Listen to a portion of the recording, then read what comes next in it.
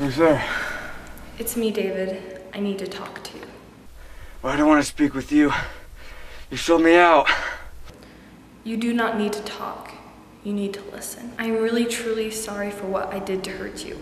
It was the only way to get my son back. I thought you said you lost your son. I did lose my son. To your dictator.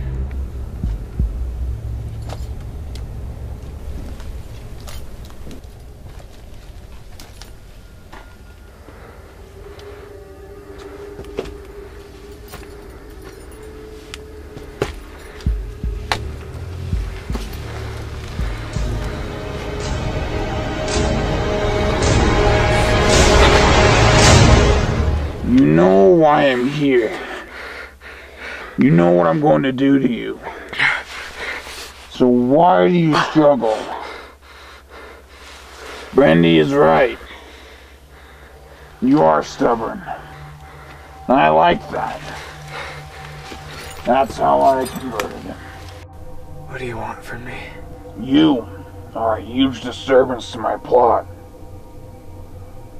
You are the leader of Alpinoma. Not Harold, not Ace. You. Then why did you take Ace away?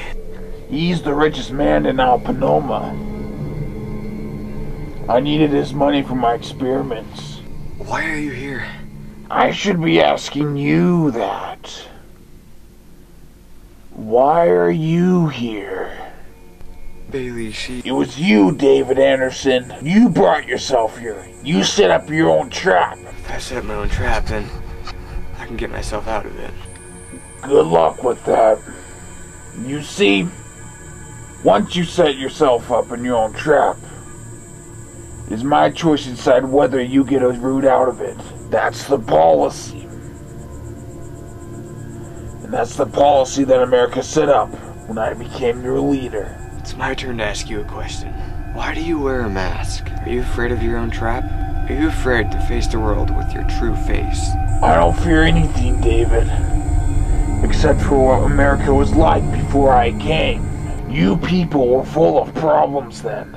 Look at what I gave the country. I gave the country complete freedom and choice of life.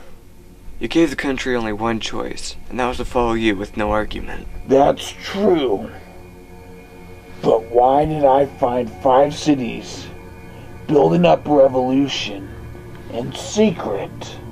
I warned you and your people of this country that if you chose to disobey me, then death is your destiny.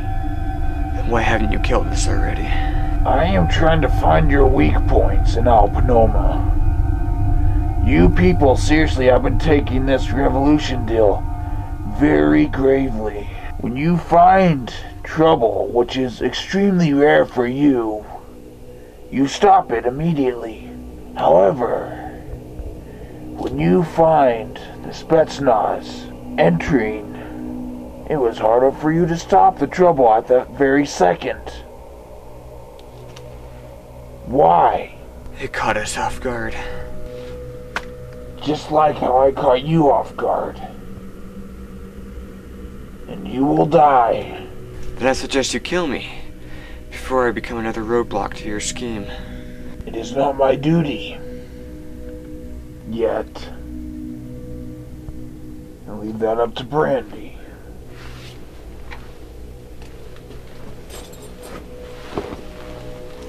It is May 28th, 2020. This afternoon, Brandy, Gorchitsa the Spetsnaz and I will unleash a poison toxin into the city. Your reinforcements aren't coming. Why are you doing this? I warned you 8 years ago not to interfere with rebuilding America. I said that whosoever dares to rebuild America would be killed. Do you want to know why? Because by your actions, which become real through your thoughts and feelings, is showing me that you are not willing to accept this new country. You are showing me that you do not want to live by my rule. This country does not need citizens like you, David Anderson. Because of your example, you will be the last one to die in this intelligent city. You will watch your beloved city fall apart, and Brandy will make you suffer, as he has suffered. You belong in hell. You are right.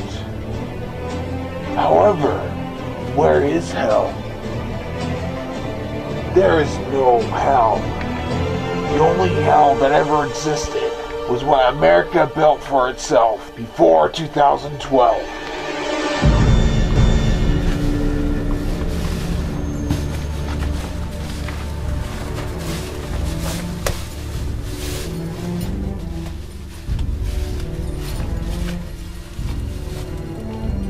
We only have 12 hours till the school puts on their biggest performance. Some of Brandy's followers will wait here until Spencer Plum, Jonathan Green, and Mallory Peacock arrive. Meanwhile, Gorchitsa, myself, and the Spetsnaz will raid the school. What about my son Ethan? When will you let him go? The deal was that you could have your son back as soon as the city was under my control. No, the deal was if I brought David to Brandy, then I could have my son back. Well, Bailee, you will not regain your son's freedom until his clones have done what they've sworn to do. And as soon as they have done that, and as soon as Alpinoma, the last revolutionizing city in America, is taken out, then, and only then, will you regain your son's freedom. Then can you at least release him from that awful dungeon? I can't bear hearing him scream every time one of his clone dies. Miss Scarlett, your son will not be freed until... Until what, Trevious? When I came aboard of this operation 10 years ago, I did not expect to be working with a Russian. I did not expect to be working with a Polish model. Well, guess what, Mustard? You are. I have the right to free my son from torture. I did not agree to allow him to become a clone. Woman, you will not speak to me like that! You have been around David too much. You are becoming more like him. You knew that when you came on board that you would have to sacrifice something or someone you loved. You put my son through this, Mustard, not I! You will not yell at me, Scarlett. You will not interact with David to come up with a scheme to free your son and the citizens of Alpinoma.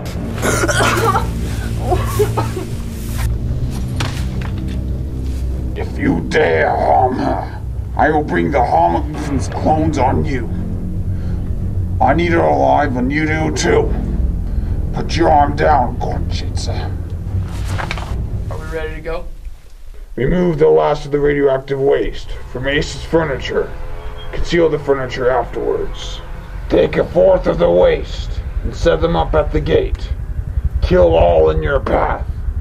Half of Brandy's followers will take a fourth of the waste, set them up in cars, rigged to blow. The other half will wait here. Make sure that Ethan will follow his demands. You, Scarlett, Brandy, the Spetsnaz, and I will enter the school at 1:30 p.m. with the last of the radioactive waste.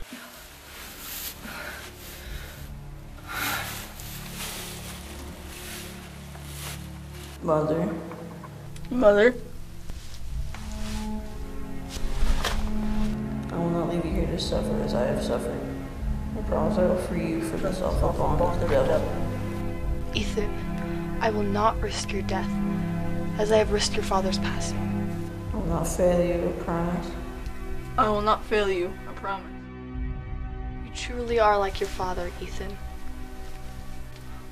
David, what have I done to you?